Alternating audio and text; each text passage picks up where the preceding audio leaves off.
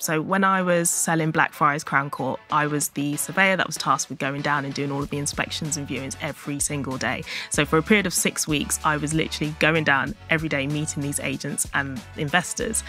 And every single day, I was ignored because they did not expect the agent selling this £64.5 million building to look like me. Yeah. And I always had to insert myself. So I think in that there was actually one instance where an agent jokingly said, "Oh, I'm so sorry, I didn't realise you're the agent selling the building. I thought you were a defendant arriving at court."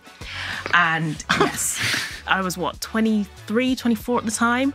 I just thought, you know what, let's just go in, we're here to do a job, let's sell the building. But on reflection, looking back, if I had, I guess, the tools and the confidence that I have now and the tools that we teach our Black professionals that come on our leadership program on how to handle these microaggressions that you experience every day, I probably would have said something and I would have called him out